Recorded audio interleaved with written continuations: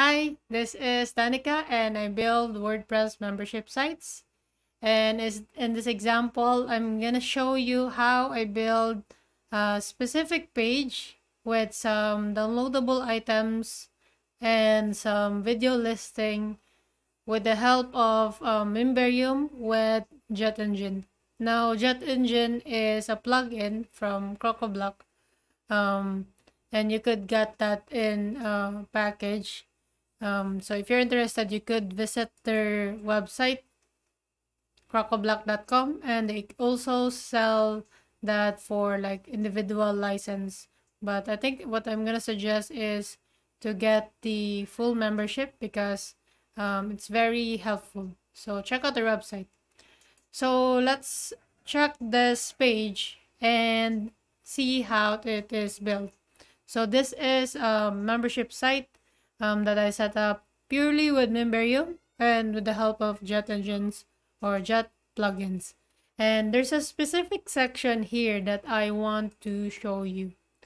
So in here, as you can see, we have some guidelines and these are PDF files. And we also have some workouts in here. And yep, it's a list. But this page is built with Elementor, but not as like you need to go each page and manually style and drag and drop things out. I actually built this as a template. So all you need to do, example, if the client needs to update this page, she just needs to edit the page. Let's open the editor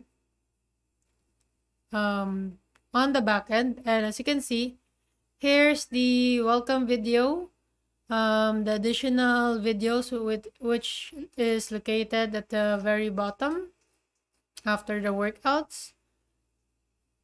And we also have the files, downloadable files, which is at the top, and exercise videos. And of course, this page or content is properly protected with Memberium in here. So this website is not using any LMS plugins. We're just using purely WordPress with Memberium, and of course with JetEngine, we were able to create advanced custom post type with the fields that we need. Now, I recommend building this kinds of setup, especially if you already know like how you want your members to go through your program. But plugins like LearnDash and TutorialMess and other stuff are also great, but sometimes they just don't work, especially if your program is very like specific in terms of the flow, in terms of the layout that you really want to have. Sometimes those LMS plugins just don't work. So this is one of those examples.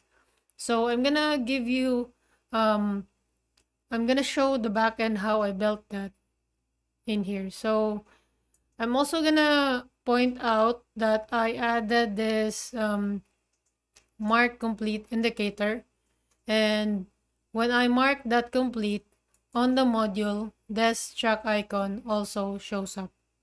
So it's very handy, especially if you just want a very simple progress indicator that your members could tick off and mark things complete in their list. Again, this is using JetEngine. JetEngine has a functionality named Data Stores, JetEngine, and there is actually a very detailed video tutorials here that you could check. I also like WP tutorials. He also explained this very well, so I highly suggest you check those videos out. But I want to let you know that the data store module is the one that I'm using for that check indicator, and it actually can do more. Like it could be used for recently viewed items and etc. But most of the time in this website, I'm just using it for this marking things complete. So in here, again, the client does not need to work on the design and will be at peace that the layout won't get destroyed or adjusted if they need to update the content. So all they need to do is just go to this edit page and add more items if they have more exercise items, and also they could add additional videos and so on depending on their need. Now I'm gonna show you how I built this on the back end. So first is you need to create a single post. So if I edit this single post template, I created this and pull some custom fields that I set up with JetEngine. Let's go to the back end and go to post type. There's actually lots of things that I could share in this website when I built this, like how exactly I set things up. But if you have any question with any specific item that you see here, just comment it down below and I will make sure to address those maybe in my future videos. So let's go back. So this is the trainings for the module. So this is that one, trainings. And if I click that,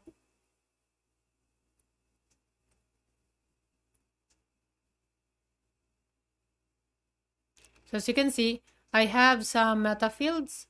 And again, check out the Crocoblock or WPTUTS YouTube channel.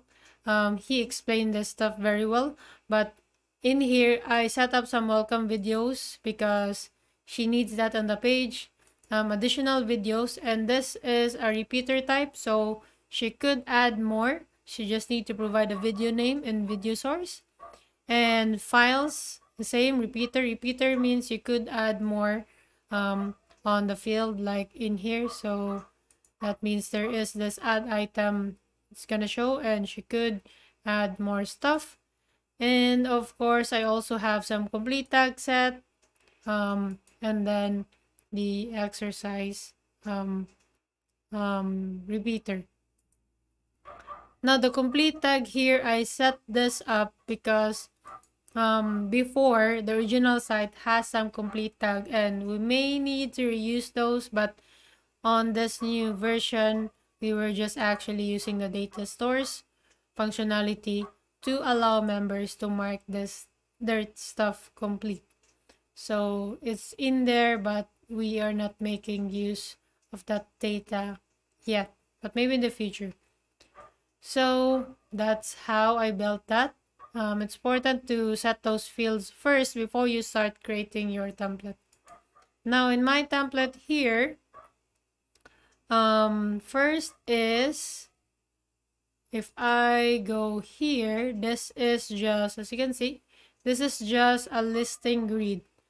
And it's pulling this listing template that I created. And same for the other stuff. Now if we go here, there is this edit with chat plugins. It's gonna show all of my listing items. And one of the example is the weekly files. So if we edit that, just gonna close my single template here. So if I edit this, you're gonna see how I am pulling my data from this meta fields. So here I am getting this, and as you can see, this is just a preview. So it's a repeater field, name is file name, and that's it. So it's actually a dynamic field pulling data from whatever you add in here. So that's this exercise, I think it's this file name. So as you can see, file name, and that's the one that I have here, file name. In a repeater field, you need to select which post type that data is going to be pulled from. So that's why it's able to recognize the correct field for that. And then the click here to download is a file link. So it's the one that I set up in here, file link. And then I do short code and customize the link based on how it needs to act. So it needs to open in a new page or new tab when the link is clicked. So that's an example of how you could build a dynamic portion or dynamic listing for your website. And JetEngine is very helpful with that. Again, this website is set up this way because the client already knows, like, she's been doing this for a long time and she already knows how she wants this to exactly work. And this way of arranging the content works for her programs. And when you need that, or when you already know how you need your stuff to work, it's important to set up this custom listing and so on. And JetEngine is very helpful with that. And if you're using Memberium, it's also very handy, especially those tags. So I hope this video helps, and if you have any question, just comment it down below, and I'll see you in the next one. Thanks for watching. Bye.